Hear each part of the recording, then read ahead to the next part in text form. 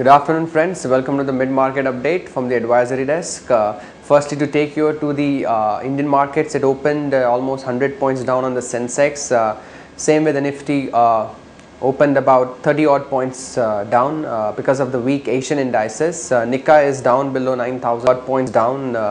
And also in the US market on Friday was down by almost 1% because of the weak US jobs data. Today the fall in the Indian market is led by almost all the sectors like metals, real estate, pharma, capital goods, banking.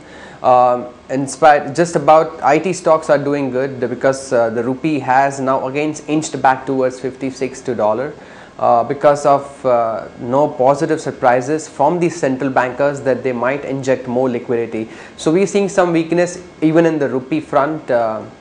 On the stock front, real estate, HDL and IBUL is down by almost 5.5%.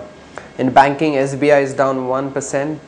ICICI Bank is still better, down by almost 0.5% only. It is showing some resilience. In metals, Tata Steel, JSW Steel is down by 2.5%. So overall, it's like a broad-based selling. There is not much buying seen in those counters. In spite, the market showed some resilience in the last week, where it stayed in a tight range.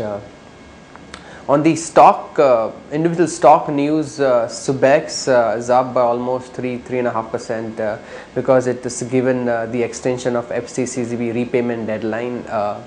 Certain KP stocks like GMR, IVRCL, Pantaloon, those stocks are down anywhere between 5 to 10% because of the IB report coming out that they might investigate into this certain stocks which they might feel or think about KP might rigging up the stock prices. So those stocks are under pressure. In fact, all the other infrastructure stocks are in negative bias today.